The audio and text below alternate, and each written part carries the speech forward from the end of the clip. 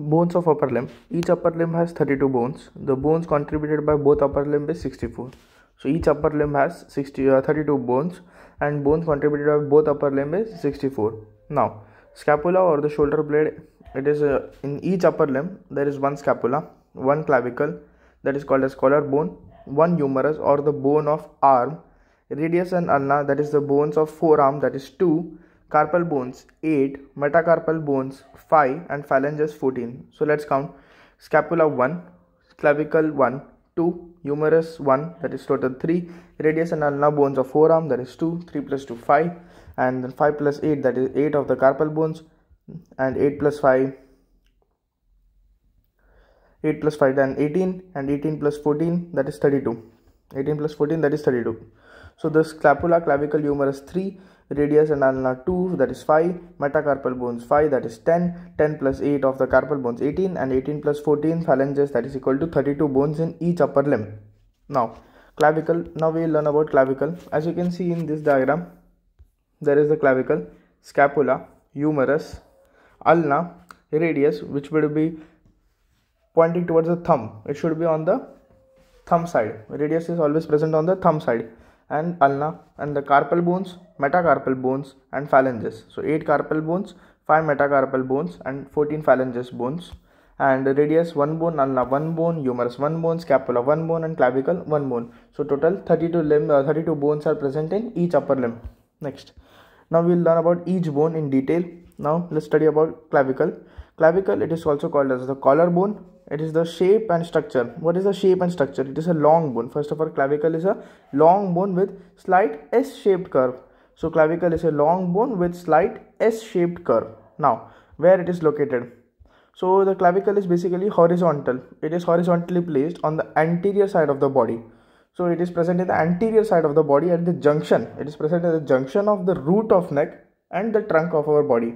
So the clavicle is horizontally placed on the anterior side of the body at the junction of root of neck and the trunk of our body. Clavicle horizontally on the anterior side of the body at the junction of root of neck and trunk. Now the clavicle bone, how it articulates? So medial side or towards the sternum, medially with the sternum it articulates, and the first rib cartilage. So it articulates medially with the sternum and the first rib cartilage. So clavicle articulates medially with the sternum and the first rib cartilage, and laterally with the acromion process of the scapula. So it articulates laterally with the acromion process of the scapula, and the clavicle articulates laterally with the acromion process of scapula. Now clavicle, it is a subcutaneous, that is, it is present below the cutaneous layer of our skin. So it is subcutaneous. It can be palpated throughout its entire extent. Now, it is the only bony attachment between the trunk and the upper limb. So the clavicle is the only bone that is present between the trunk and the upper limb. That is, it connects the trunk and the upper limb. Now, what is the functions of clavicle? So, first of all, holds the upper limb away from the trunk for free movement, that is holding and catching. So it maintains a distance between the upper limb and the trunk for the free movement, that is holding and catching. Now transmits weight of the upper limb to the axial skeleton. It transmits the weight of the upper limb to the axial skeleton, and it provides area for the attachment of muscles. So clavicle will provide the area for the attachment of muscles. So what are the functions of clavicle? Holds upper limb away from the trunk for a free movement, that is holding and catching. Next, transmits the weight of the upper limb to the axial skeleton. And third, it provides the area for the attachment of muscles. Next, so what are the special features of clavicle? The special features of clavicle are: it is the only bone that lies horizontally. It has no medullary cavity. Medullary cavity is absent in clavicle. It is subcutaneous throughout. Clavicle is subcutaneous throughout. It is the first bone. Clavicle is the first bone to ossify between the 5th and the 6th week of the intrauterine life, and it is the last bone to ossify at the 25 years of age. So clavicle is the first bone to ossify between 5th and 6th week of intrauterine life, and it is the last bone to ossify at the age of 25 years. Next, it is the only long bone. As you know, clavicle is a long bone. It is the only long bone to ossify in the membrane, intramembranous ossification, except its medial end that ossifies in the cartilage. So it is the only long bone to ossify in the membrane except its medial end that ossifies in the cartilage. It is the only long bone that ossifies by two primary centers of ossification and two secondary centers of ossification. So two secondary centers of ossification that is generally present in long bone, and in long bone two centers of secondary ossification are present and one primary center of ossification is present. But in the clavicle there are two primary centers of ossification. So it is the only long bone that ossifies by the two primary center of ossification. So it has total as how much ossification centers? It has 4 ossification centers, out of which 2 are primary centers of ossification and 2 are the secondary centers of ossification. And it may be pierced through and by the cutaneous nerve. So clavicle can be pierced through or by the cutaneous nerve. Now we learn about the parts. So the parts, that is the clavicle. If we see the clavicle, it has two ends, that is the medial end and the lateral end. The medial end, it is enlarged, quadrilateral and articulates with the clavicular notch of the manubrium sterni. So the medial ends, it is enlarged, quadrilateral and articulates with the clavicular notch of the manubrium sterni. As you can see, this is the clavicular notch of the manubrium process of the sternum. So it is called as manubrium sterni. And so the medial end, it articulates with the clavicular notch of the manubrium sterni. And the lateral end, it is flattened above and downwards and articulates with the medial margin of acromion process. So the flattened above and downwards, lateral end is flattened above and downwards and articulates with the medial margin of acromion process. Now the shaft of clavicle. Shaft of clavicle is curved. The first, it is again divided into two parts, that is the medial two-third, which is round and convex forwards. Medial two-third is round and convex forwards, and the lateral one-third is flattened and concave forwards. So the medial two-third is round and it is convex forwards, and the lateral one-third is flattened from the above and below and it is concave forwards. And next, it has the inferior surface has small longitudinal groove in its middle one-third. So in middle one-third of the shaft of clavicle, there is in the inferior surface, it has a small longitudinal groove. So the inferior surface of the shaft of clavicle, it has in the middle one-third, it has a small longitudinal groove. Next, now how can we hold clavicle in an anatomical position? So first of all, the flattened end should be present on the lateral side. The enlarged quadrilateral side should be present on the medial side. The convexity of the medial two-third and the concavity of its lateral one-third should be maintained and should face forward. The convexity of the medial two-thirds and the concavity of the lateral one-third should be maintained and face forward. And the longitudinal groove in the middle third of the shaft should face inferiorly. So the longitudinal groove in the middle third of the shaft of clavicle should face inferiorly. So this is the anatomical position of clavicle. Next, the joints formed by clavicle. There are two joints formed by clavicle, that is the acromion clavicular joint and the sternoclavicular joint. So acromion clavicular joint, as the name suggests, it is joint present between the acromion process of scapula and the clavicle. Next, so the oval facet on the lateral end articulates with the facet on the medial margin of acromion joint.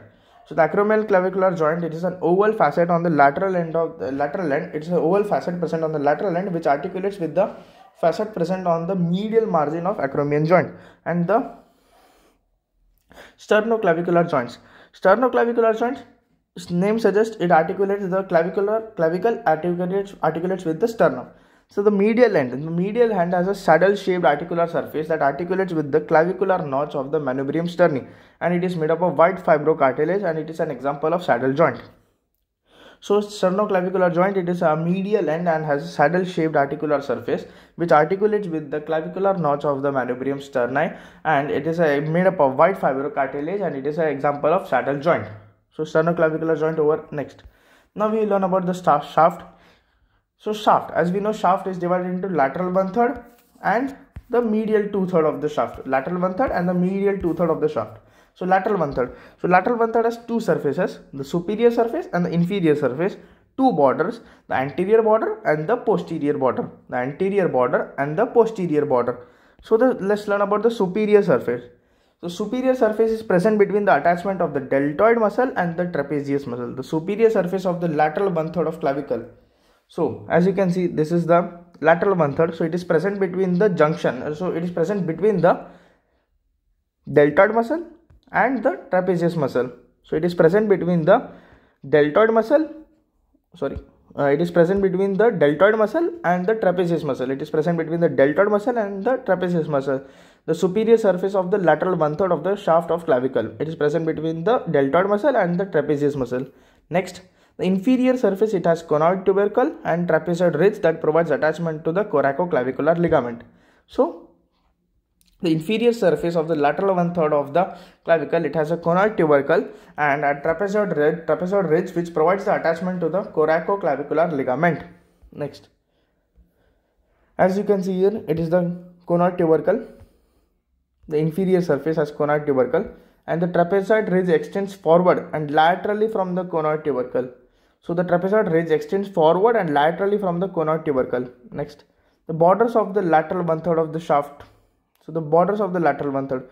So the anterior border and posterior border are there. So the anterior border, as you can see, it is concave forwards, and it gives the origin to the deltoid muscle. It gives the origin to the deltoid muscle. Its anterior head. So the lateral one third, the anterior border of the lateral one third of the shaft of clavicle. So the anterior border, as you can see, this is the anterior border. Anterior border of the lateral one third of the shaft of clavicle provides the origin to the deltoid muscle. So as you can say, the origin of deltoid muscle of the anterior head. So deltoid muscle, it is divided into three parts. So the anterior head, it originates from the lateral one third of the shaft of clavicle, from the anterior surface or the anterior border. And the posterior border, it is convex backwards. Posterior border is convex backwards and inserted to the trapezius muscles. As you can see here, it is the posterior surface, and here, as you can see in the yellow highlighted area, the trapezius muscles gets inserted. So it provides the insertion to the trapezius muscles. What provides? The posterior border of the lateral one third of the shaft of clavicle provides the insertion for the trapezius muscles. So the posterior border of the lateral one third of the shaft of clavicle provides the insertion of the trapezius muscle.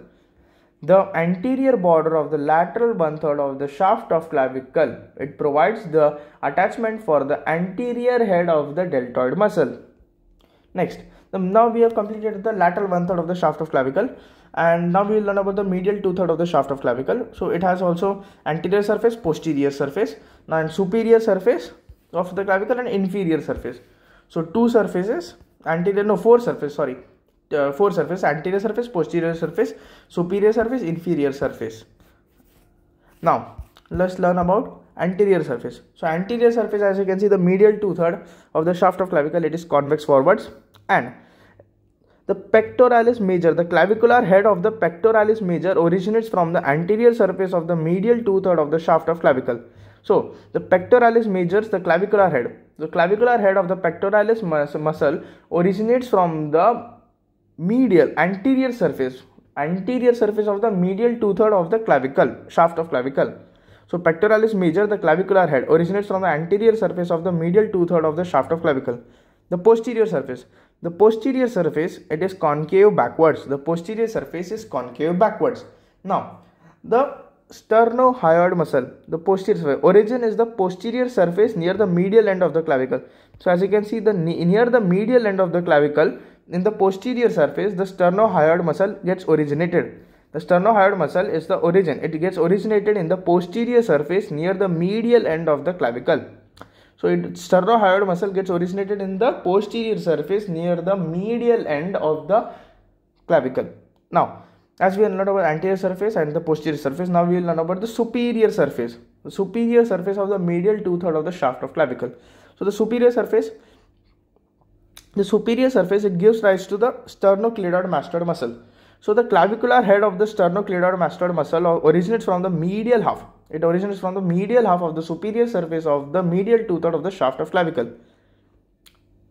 So the clavicular head of the sternocleidoid mastoid muscle originates from the medial half of the superior surface of the shaft of clavicle. Now the inferior surface. The inferior surface has a subclavius muscle inserted into the subclavian groove.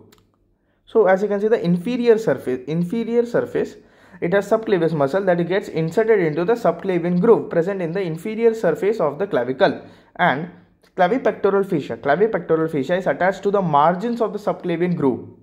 The clavipectoral fascia is attached to the margins of the subclavian groove, and the nutrient foramen of the clavicle is located on the lateral end of the subclavian groove. So nutrient foramen of clavicle is located on the lateral end of the subclavian groove. Now, As you can see, it has two ends. We talked about it earlier. Clavicle, a sternal end, that is the medial end, and the acromial end, that is the lateral end. And now we will learn about the clinical aspects of clavicle. So fracture of clavicle, it is the most commonly fractured bone of body. It is the most commonly fractured bone of body. Fracture occurs at the junction between the lateral 1/3 and the medial 2/3. So the fracture occurs between the lateral 1/3 and the medial 2/3. Why only this spot? Because it is the weakest side. The curvature of clavicle meet at this point, and the transmission of forces of the clavicle occurs from the scapula to the clavicle. So why only the junction between the lateral 1/3 and the medial 2/3 gets most commonly fractured? Because it is the weakest side. The curvatures of clavicle meet at this point, and the transmission of forces of clavicle occurs from the scapula to the clavicle. Now, the second clinical aspect is clavicular dysostosis, that is non-union of the two primary centers of ossification. That is, so what happens if there is non-union of the two primary centers of ossification? The medial and the lateral part remains separated. So the medial and the lateral part remains separated in the clavicular dysostosis. Now, the cleidocranial dysostosis, that is the partial or complete absence of the clavicle associated with the defective ossification of the skull bones. So cleidocranial dysostosis, that is the partial or complete absence of the clavicle. So it is a partial or complete absence of the clavicle associated with the defective ossifications of the skull bone. And this is a X-ray of fracture of clavicle. So as you can see here in the blue arrow, the clavicle is fractured. Thank you.